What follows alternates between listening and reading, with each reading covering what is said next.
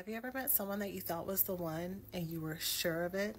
It felt like they matched your list. You told your prayer partners, you told your girlfriends, you might even told your mama that you met the person.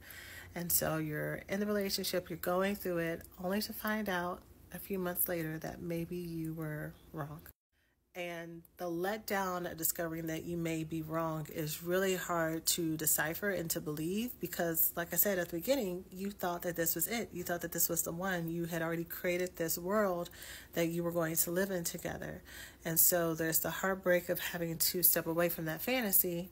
Then there's the embarrassment because you told all these people, you told your heart, you told yourself, and then actually having to put in those boundaries and let things go to make space for something new.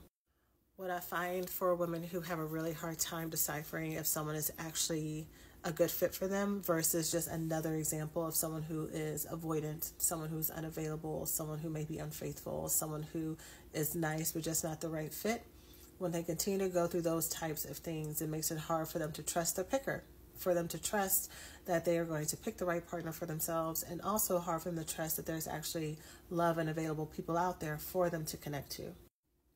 But there absolutely is. If you are someone where your problem is that in a room of 100 people, you keep picking the same people, even if it's a very pretty outside, you somehow keep picking the same people who have similar trauma patterns of ending up being unavailable, ending up having struggles to commit, ending up having secret lives or fantasies or things that they will not communicate with you, having people on the side, or just not really being fully invested in the relationship and you are bringing more energy than they are.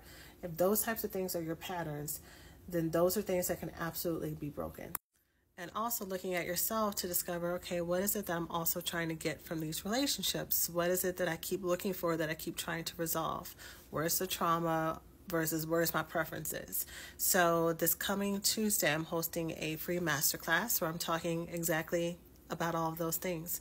How to not be duped, gaslit, and deceived into thinking they're the one. And I'm going to be going over 4 tips for love addicts to pick better partners. So I would love for you to join me. It's at 6:30 p.m. CST.